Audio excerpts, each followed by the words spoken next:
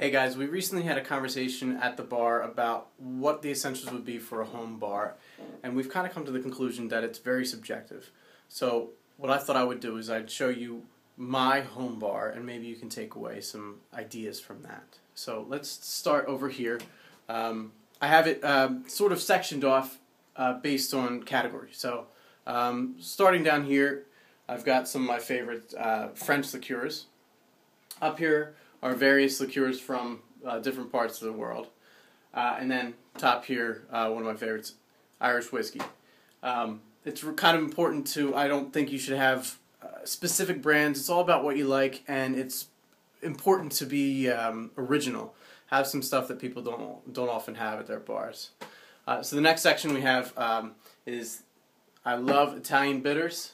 So I figured to dedicate one section to Italian liqueurs, amaretto, vermouths, Campari, a little bit of maraschino liqueur. Above that are my scotches and just some emergency glasses, just in case. Over here we have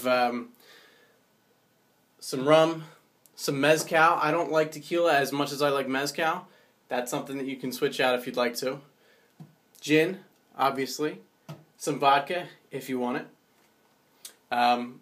Over here is our flavorings, some bitters, hibiscus water, you name it, flavored bitters. It just adds a pop, even if you're just adding it to one particular liquor. Up here we have our bourbons. I'm a big fan of Van Winkle, so I have a couple of those, and this is a really cool item. This is a bottle of Booker's signed by Fred No. You know, it's good to be original with what you have behind your bar. And then over on this wall I have my higher end products. This is a Chartreuse VEP, pretty expensive bottle. I haven't opened it yet, looking for the right occasion. This I brought back with me from Japan. It's a 17-year-old blended Japanese whiskey, and the very top, Middleton Irish whiskey. One of my favorite things to drink.